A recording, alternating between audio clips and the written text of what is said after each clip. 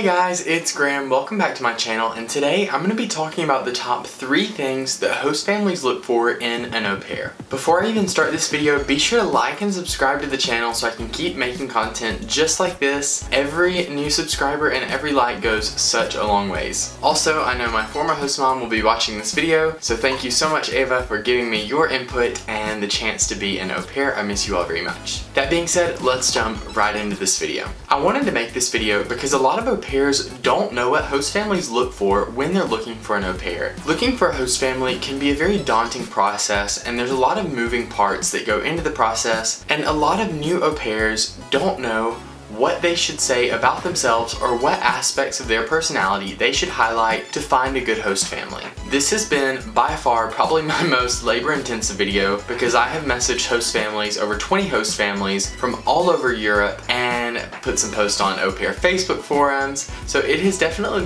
been a video that is more labor-intensive, but I have so much enjoyed hearing these different host families' responses because each country has a very unique response. I'll get into that in a second. Once I start telling you about the top 3 things, if you don't find yourself falling into one of these categories, that doesn't mean that you can't be an au pair. That just means that you have certain aspects about your personality that perhaps you should highlight with a host family. Everyone is unique, and there's not one certain au pair personality type. You can be an au pair regardless of your personality traits, and some list that I make up does not mean that you can or cannot be an au pair. Having said all of that, the first thing and the most common answer that I heard when host families look for an au pair, they're looking for someone who is responsible. This is by far the top answer that I got across all of Europe, and it makes complete sense because as an au pair, you're caring for a family's most valuable possession, their children. So they want to make sure that you're going to be a responsible individual and that you can handle any situation that might arise that involves the safety and security of their family. An au pair needs to be exceptionally responsible because you are living with this family, or you're living in very close proximity to them, and you have a lot of access to their lives. Most au pairs spend quite a lot of time around their host kids, and host families want to find someone who's going to be responsible and who's going to be a good influence on their children. Another big answer that I got that kind of falls under being responsible is being reliable. Quite a number of host families that I talked to said that being reliable was important for them in an au pair because they're looking for someone that they can count on as kind of an extension of their family. Being a reliable au pair will not just help you fit into your host family, but it will also make life a lot easier for you and help you integrate with your host parents better. You're going to bond much more with your host family if they know they can trust you and rely on you. Reliability is also really important because anyone who's ever worked with kids knows that kids can be some of the most unpredictable things in this planet. I mean, kids, one second they could be completely happy and the next second they're just throwing an absolute tantrum or just little nightmares. And so you never really know what kids are gonna do next. So being reliable, being responsible is incredibly important for handling these difficult situations that might arise as you're caring for somebody else's kids. You never know when a kid's gonna get sick or get hurt, and so families want somebody who they know is going to kind of go the extra mile, be reliable, and help out the family even at the cost of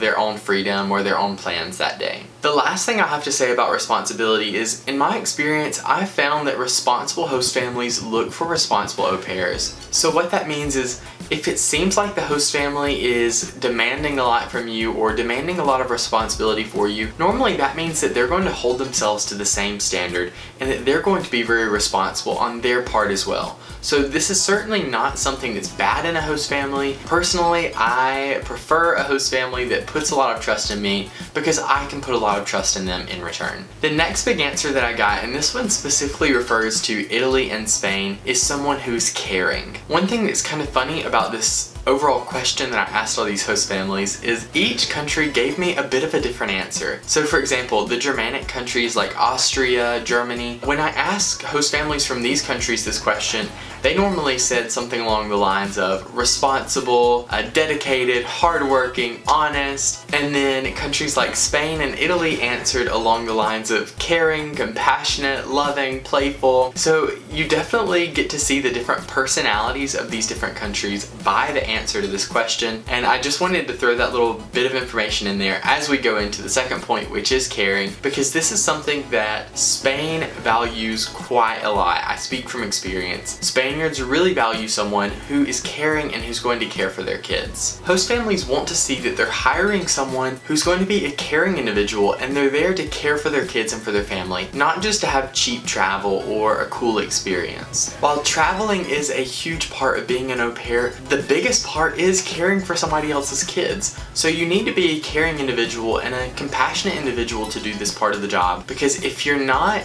then it's not going to be a very natural thing for you to do, to care for somebody else's kids. Anytime you work with kids, it requires a certain level of care and selflessness, because in order to raise kids and watch out for kids, you really have to sacrifice a bit of your own personal liberty and a lot of the times your own choice to take care of them in a more efficient way. I think being a caring au pair really has two parts. The first part is what I've kind of mentioned, the physical caring aspect, you know, being loving and playing with their kids. And the second part that I think is really important is caring for the family in general. This means going above and beyond what's required of you in your contract to really treat the family as if they were your own family and care for them in a manner that reflects that attitude. This definitely falls back to the first point on reliability, but these host families want to see that they're getting someone who is willing to go the extra mile and care for their family even when it's a bit inconvenient for them or when they weren't planning on it. Being an au pair is an incredibly unique experience because it's not just a job, it's becoming part of somebody else's family. And so sometimes that means you have to go a bit out of your comfort zone and sacrifice your own desires